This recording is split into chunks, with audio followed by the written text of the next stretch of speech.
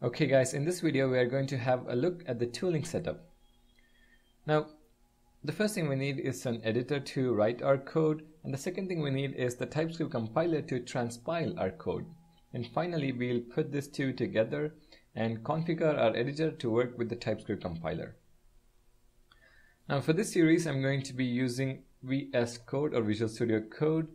Now this is a great editor with auto-completion and IntelliSense, but feel free to use Sublime Text or WebStorm or Atom. Just make sure you install the Typescript plugin as well.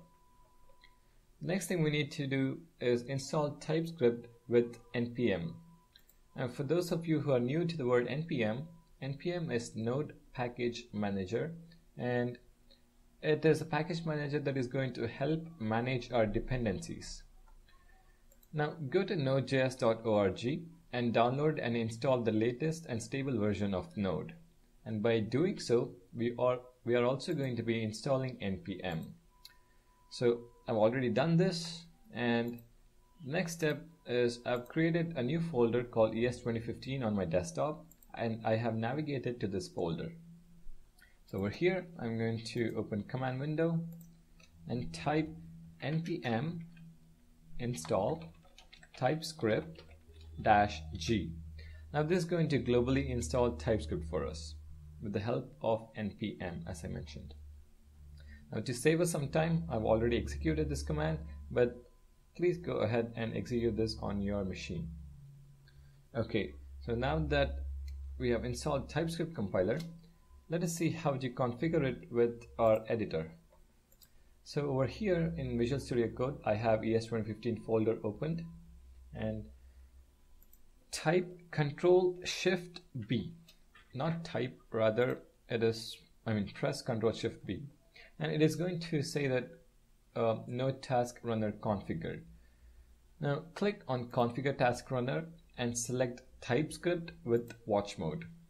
Now this is going to create a new tasks.json for us in our folder. So go ahead and save this.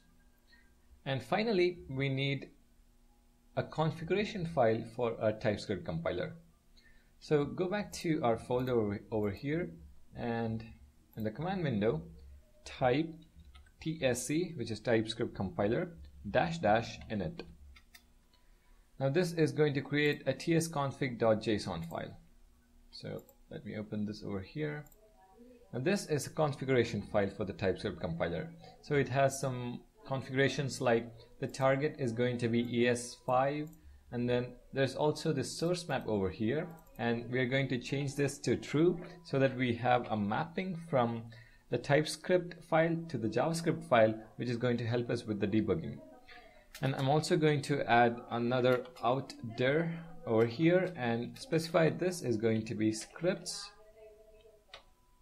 folder. So I've created a new, the TypeScript compiler is going to create a new folder called scripts, and this is where all the transpiled JavaScript is going to exist. So we'll have our TypeScript files right over here in our 2015 folder, but all the JavaScript file is going to go inside a separate folder called scripts. This is just to help us organize our code more efficiently. Now, let me create a new file called demo.ts. And over here, let me create, let me just type console.log and hello world. Okay, now when I save this and hit on Ctrl-Shift-B, it says compilation complete, watching for file changes. Okay, let me terminate this running task and let me build it again. Okay, so compilation complete and watching for file changes. And if you see here, it created a new folder for us, scripts, and it has created the demo.js from the demo.ts file. And we also have the mapping file, but it is only going to help us with the debugging. So over here in our demo.js, it has inserted the line console.log hello world. Now this is the same in ES2015 as it is in ES6, so we don't see any difference in the code, but we will see in the future videos. Okay, so we have our Visual Studio Code editor, we have installed TypeScript compiler, we have added a build step so that every time you make a change, it is going to compile the file. And finally, we need an index.html file which is going to reference this JavaScript. So create a new file called index.html. And over here, I'm quickly going to type out some code, HTML head and script. Now within script, this source is going to be equal to, where do we have it? Script / demo.js, because the JavaScript is the one which is going to be running in our browser. So type is equal to text / JavaScript. Now let's save this. Now there are two things that we can do right now. We can directly, okay, did I not save it? Okay, let me change it. I did save it. Okay, this got over here, so let me change it to the 2015 folder. So now we have our index.html. So we can open it, and when I type or hit on F12 and open console, we have hello world. But if you see here, the path is from our file system.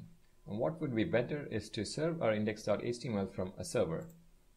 So go back to our ES2015 folder and type npm install light server -g.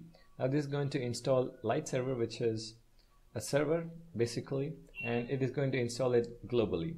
Now I have already done this, so once you execute that command, you can type light server. Okay, this is going to take a few seconds and open localhost 3000, and now when I click on console, we still have hello world. So that's pretty much it, the setup we have to run ES2015 and TypeScript. Now I know this was a tedious job, but this is required to start working with TypeScript. But if you are interested, let's say, in learning just ES2015 for now and want to hold on to TypeScript, then watch the next video, because I have a different setup that is going to be very easy for you to start working with ES2015. So thank you guys for watching, and I'll see you in the next video.